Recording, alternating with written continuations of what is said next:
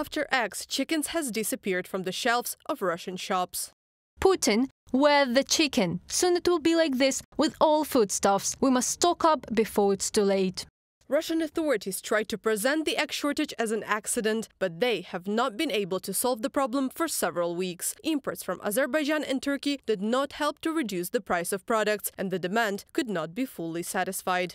The question is how the economy and society reacts to it. If it reacts with memes, as in the USA, that is one story. But when the whole state has to work hard to solve the problem of the cost of chicken eggs, and at the same time we see people standing in a queue for 2 hours in 20-degree frost to buy a tray of cheaper eggs, it is not an indicator that everything is fine in the economy. Prices are rising for the most goods in Russia. The Kremlin is trying to justify the critical situation on the market by increasing consumption growth and the untimely reaction of local authorities to it. But this is not the case. Purchasing power has declined. Inflation is eating away the salaries and pensions of Russians. The big share of the federal budget goes to Russia's war against Ukraine, and the rise in prices for food and industrial goods is also the responsibility of Putin, who unleashed a full-scale war against Ukraine. After all, for example, the rise in the price of chicken eggs is a direct consequence of Western sanctions against the aggressor country. Poultry farms depend on the imported goods, such as feed additives, which used to be delivered from Europe.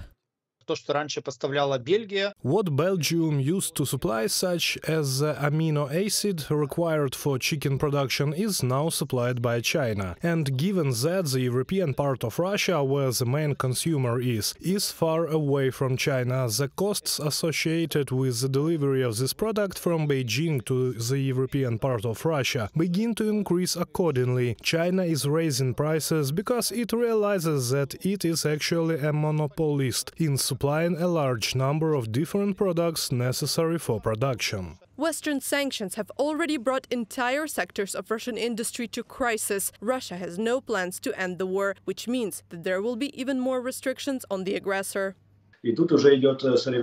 There is already a competition here. Europe imposes sanctions, Russia starts to circumvent them. It should be understood that Russia does not compensate 100% for the losses from sanctions. It circumvents to some extent. Europe watches how Russia does it and tries to cover these holes. Russia reacts and looks for new holes somewhere, kind of like an intellectual confrontation.